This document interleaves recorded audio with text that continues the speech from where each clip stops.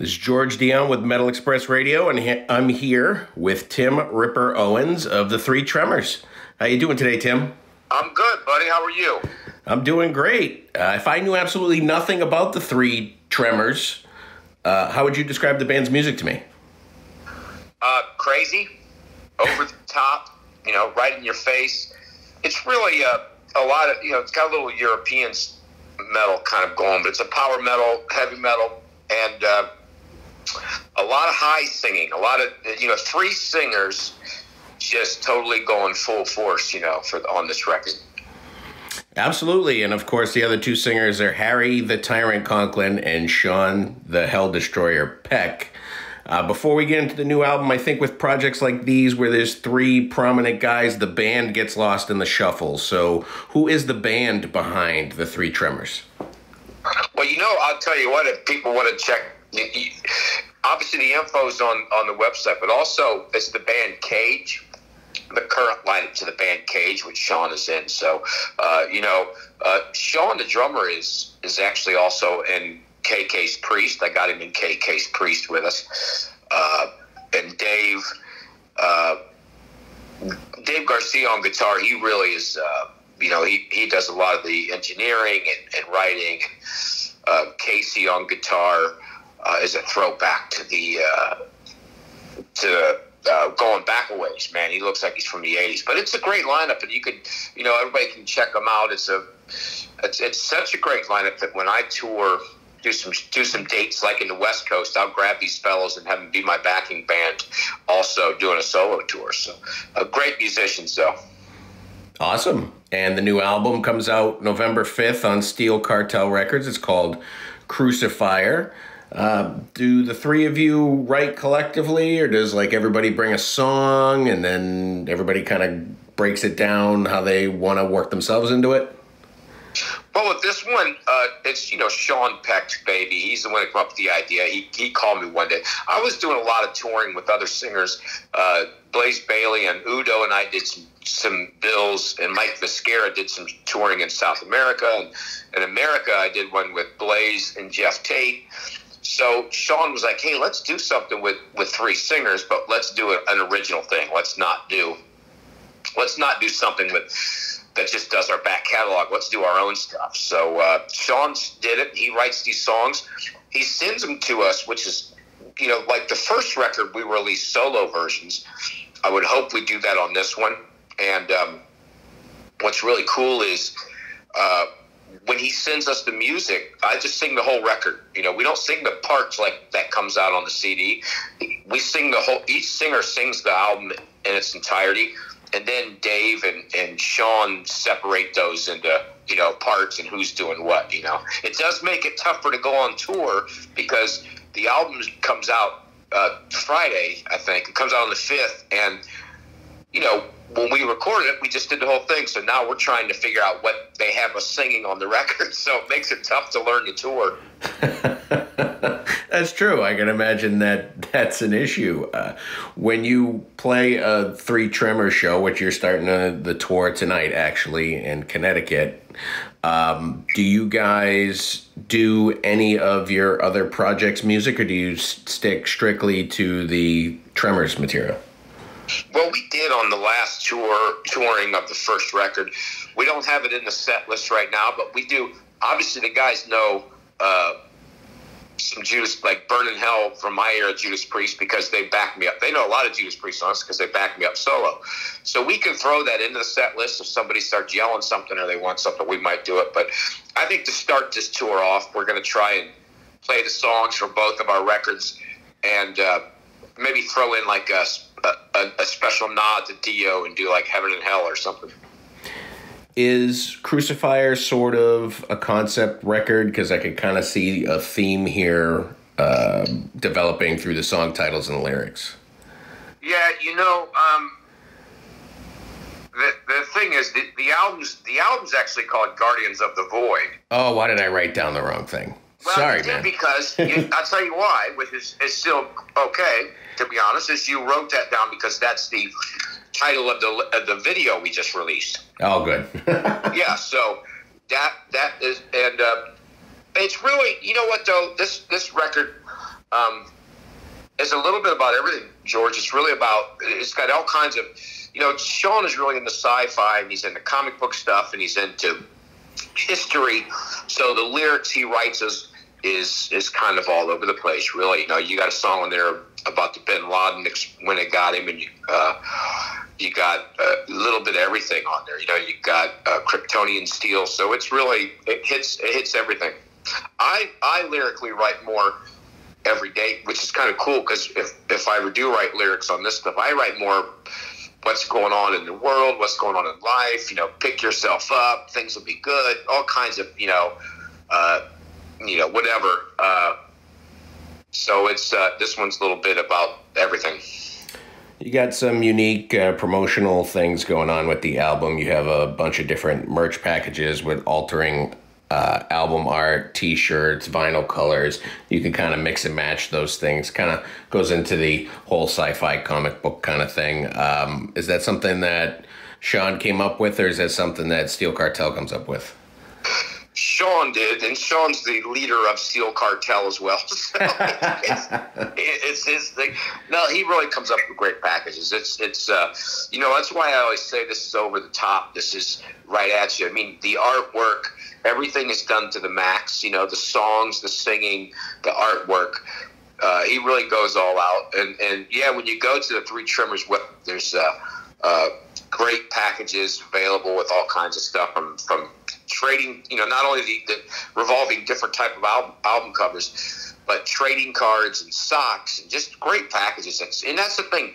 It's marketed like, when your favorite bands, and you watch people market like Iron Maiden and all these bands who do the same thing. That's what you do. It's a throwback to the 80s, It's like, let's throw this merch out there and do it. I'll tell you how things change so much in time.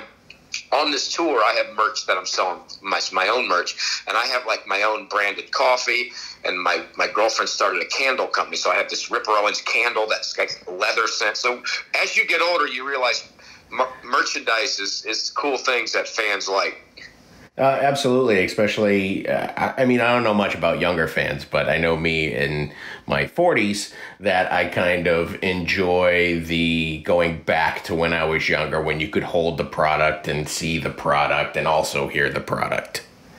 It's exactly right, and going home with other things, you get the album, it changes, you hold it, and then you get to have some other, trading cards, or like I said, even if it's at my age, I mean, if I went in and somebody's selling something and I saw that they had a band, a candle that and they had the trading cards or coffee, that's the stuff I would get, and the product. I'd be walking back with that, so it's it is the throwback. And I think young people like it too. I think they've gotten used to getting whatever they want. In the world of Amazon, people want everything. So I think even when they come to the show, they love to go back with something a little different. Absolutely.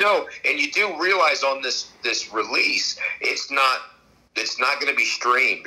There's no streaming available. No Spotify, no Apple Music streaming. You can only buy it, So that's the big one. You can only buy the hard copies. So Sean decided this is the way he's going to do this one. He's not going to do the streaming. That was actually what I was going to touch upon next, is that in keeping with kind of the old school vibe, it's not going to be streaming. Just the videos would be available streaming. You've done something like that in the past with a different band, Leviathan Project, where they only released a cassette of their album. Yeah, and that stuff's slowly coming out. It's fun doing a Leviathan Project. It's been a great time doing that, and but that's the same thing. It's kind of old school. How many people can? That's funny. I have nothing to play a cassette on. I hardly have anything to play a CD on anymore. To be honest, I think the only CD player I have is in my car, and that's it. I don't even have a CD player. So I always what I would do is buy the CD, probably put it in my computer and move it to my iTunes. I'm a big person of buying music on iTunes. I'm not a streamer, though. I don't stream music, but I buy so much more music on iTunes than I ever would. But it's good when you do this. It's like, listen, why not? Most record labels would never go for this. There's no way they would release a record without streaming, record labels. But when you're in Sean's position and it's your record label, you can do it. Well, I think with the record companies that they probably get the higher cut off the streaming than they would get off the physical product, but I don't know that for sure.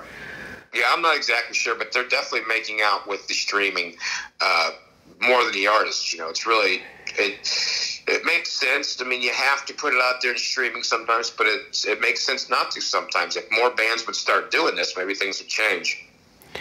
The band's name, the Three Tremors, is kind of a riff off the Three Tenors. I was curious if any of those guys had heard of this band. Like, have you ever heard, like, in passing, that Pavarotti or Domingo or the other guy, as Seinfeld calls him, has heard of you guys? No. Well, I think Pavarotti's dead, so if he's heard it, we're really in trouble. He might have, though, on the other side, of course. Yeah, well, that's probably we're probably going to hear it that way more than if he's alive. But you know, this was originally an idea years ago. Everybody knows this, that Rob Halford, Bruce Dickinson, and Jeff Tate, and then even Ronnie James Dio was involved. They were going to do the Three Tremors. They actually put that name out there saying they were going to do something. This was probably 20 years ago. Yeah. And they never did anything. You know, they got together and did like a song on stage once, but they never trademarked the name. They never put anything out. So Sean was like, man, that name's out there. He owns the rights to the name and said, let's do it. You know, so we've never really heard from the Three Tremor guys that started the thing, and we never heard from the Three Tenors. So the only people we'll probably hear from is the Three Stooges. You might. They're dead too, but you might. Yeah, we'll see. Anybody's going to come get us are coming from the grave anyways.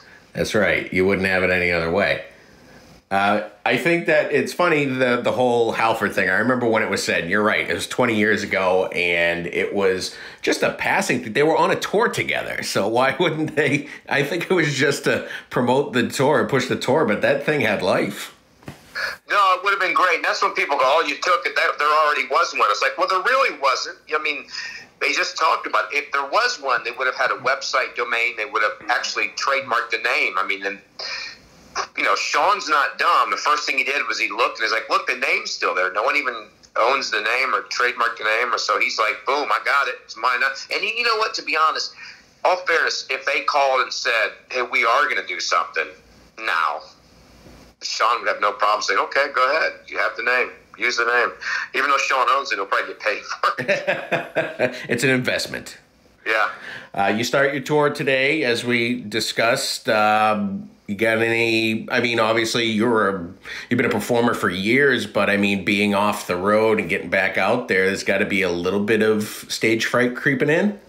Well, really more of trying to learn these new songs. I mean, it's not normal songs where you just learn the whole song. You got to learn your part, like I said earlier. So we haven't, you know, I didn't rehearse with the band, and neither did Harry, because Harry lives in Greece. The band's from San Diego, and we're starting on the East Coast where I'm at. So we're going to go into the fire. We're going to have a meeting after these interviews I'm doing and go over the songs. But, you know, I've been doing some shows solo. I did, you know, 3 or 4 on the East Coast on a run. I did North Carolina. I did San Diego and LA a couple weeks ago. But this is a different beast. You know, we have 6, 7 shows in a row, a day off, 6 or 7 shows in a row. So it really gets, in my mind, I think, am I ready for this? And this is a lot of high singing. It's a lot more high singing than I do on my normal stuff. This is something to fit this project and not really what I usually do the whole time. So it's there's a little nerves getting ready to get a couple once I get a couple shows in, I'll be fine.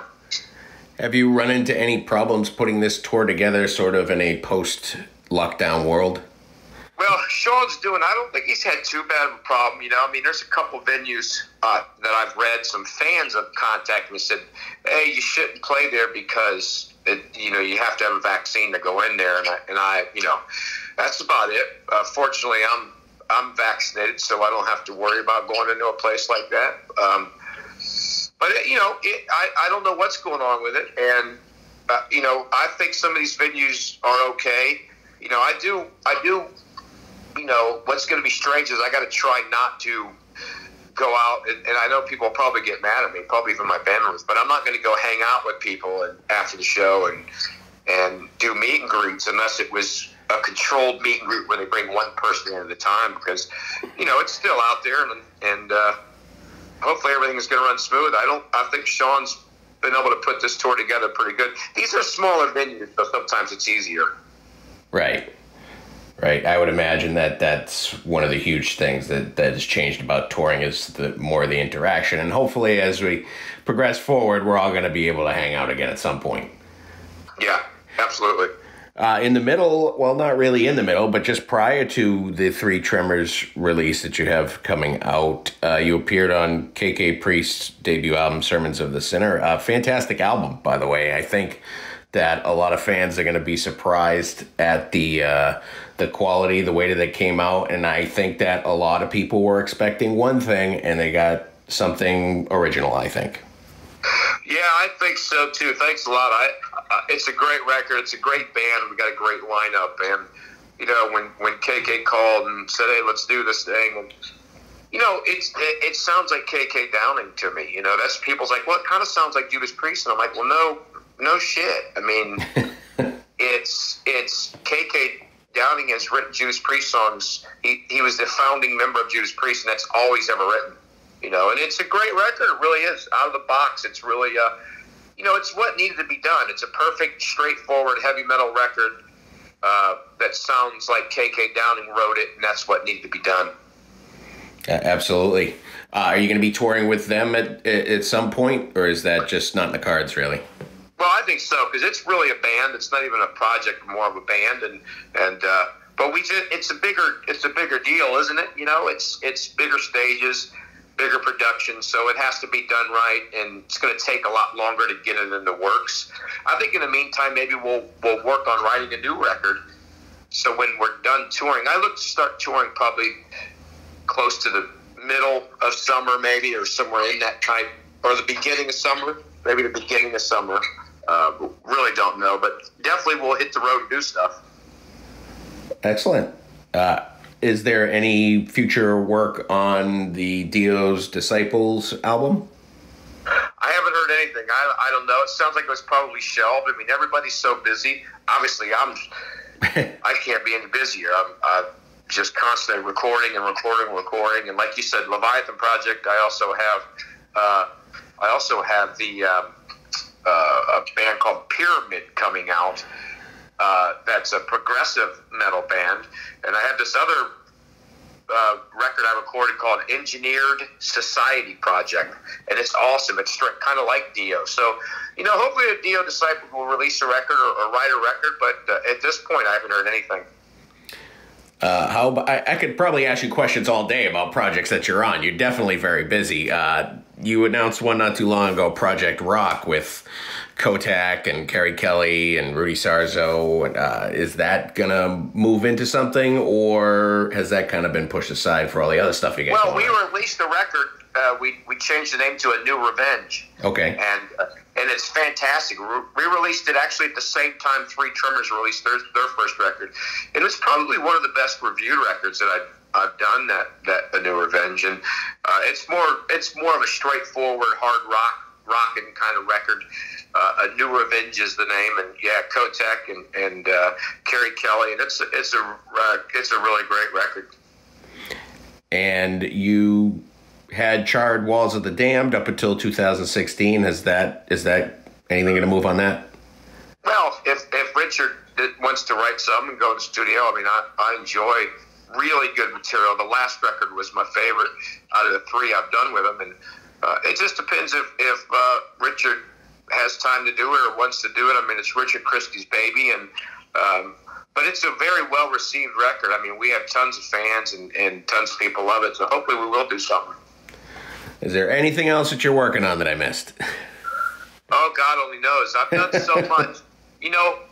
Because of COVID, I've constantly worked on stuff. I mean, that Pyramid record, which is fantastic, I actually recorded and it all started with me asking to do one song, and then I did a whole record. And then I recorded a whole record again after that he's going to release next year. So, but you know, people send me songs from all over the world, and I work on this material nonstop, and COVID really made that happen, because usually I wouldn't do that. But yeah, there's, you know, I guess anybody ever wants any info on me, the best is just check my websites or social media pages. Absolutely. I would imagine that the lockdowns have been good for your voice too, not constantly being on the road and not constantly singing. Well, I thought I really need the rest of my voice. I need to totally take time off. And I could have done that if we're touring, to be honest, because then you could come home and take a couple weeks off and rest the voice. But unfortunately, since that didn't happen, I spent a lot more time in the studio. So I actually probably sang more, because that's how I had to make my living, was in the studio. So I never, you know, I would say, okay, I got to shut my voice down for even a week. But then the next day I would get an email saying, can you sing this song? So I would be like, okay. So I really didn't shut it down at all. Well, I saw that you're also on Cameo. Have you gotten any crazy requests for people to do anything? No, I mean, I would love to get somewhere I, you know, break up with somebody or something like that. I get most of them are like I hate you or any of those, but I haven't gotten any of those. They're almost all cheer, you know, happy birthdays, obviously, or happy anniversaries, or just to cheer people up. You know, some people have got bad news and they want their buddy to be cheered up. So it's really fun. I enjoy doing them. I usually do them right before or after I walk into the gym. So I'm always in like my car in my sweat clothes and but I love doing them, and I usually make them worth it. Sometimes I realize I'm talking for 3 or 4 minutes on these things, and you know, you watch other ones and they're really quick, and mine just goes forever. That's good. You get more bang for your buck with Ripper Owens, right? I enjoy it, and people get a good one. Absolutely. The new album is Guardians of the Void. I got it right this time. It's the 3 Tremors. Tim, thanks for speaking with Metal Express Radio today. Thank you. Thanks for having me. And you know what? Just have everybody out there just look on our pages to see the tour dates and see if we're coming to a city near you, and come out and hang out. Yeah, absolutely. The album's great. I listened to it this week. It sounds awesome. I wish you the best of luck with it. All right. Thanks, man. Take care, Tim.